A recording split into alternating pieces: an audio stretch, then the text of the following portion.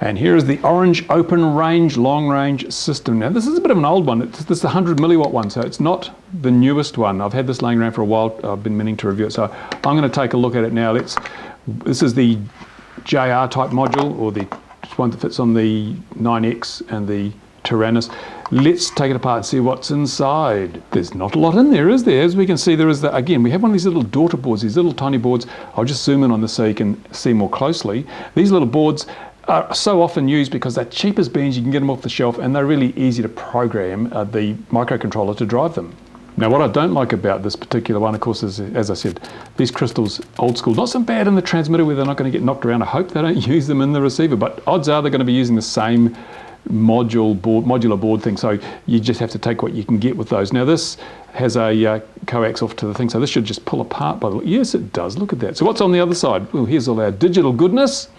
We've got our processor there, and that processor is, excuse me while I have a look, it's an Atmel AVR processor, so that's, you know, it's either Atmel or PIC, and they've used an Atmel here because these are cheap as beans and they do the job very, very well. We've got a buzzer in here, regulator, a couple of LED status LEDs, this is the bind or whatever button I suppose, and these are the pins that go off to your module, I guess. Is it? No, they must be for programming. What have we got? The module pins are on the other side, you idiot, Bruce. There they are. The module pins over here, the connectors here for the module, going to the back of your transmitter. So there's all these other pins and things for programming and other purposes. I haven't looked at the instructions yet, but there we go.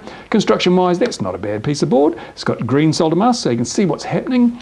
Yeah, it's well, the soldering's good, the layout seems reasonably good, nothing to grizzle about there. As I say, my only concern is these little modules, which are going to limit what you're doing. But as I say, this is an old one, and I think they've upgraded them to the higher power now. So this is more of an academic exercise just to see what an open source, low-cost UHF looks like. And here is the Orange Open Long Range System receiver. We can tell that by the little label on the front. And it's a vertical pin receiver, lots of pins here to get banged about, I suppose. SMA connector on the end, not a big problem. It's got this foam pad on the back which comes off, and oh no, look at this. Look at that crystal standing up there just waiting to get bowled off. As I said, these crystals, not so good, but hey, it'll work, it'll work. And it's really quite straightforward. It's just the companion. This is just another one of those little modules like we had in the transmitter board there.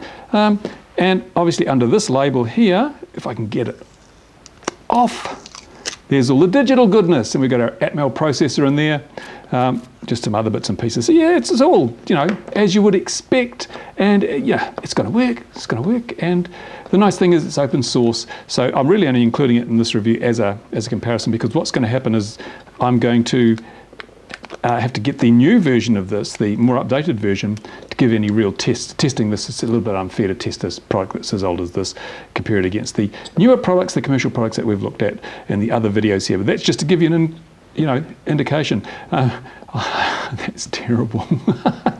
They should have, why couldn't they put that on this side so at least the pins would protect that crystal somewhat? Never mind, that's the Orange Long Range UHF receiver.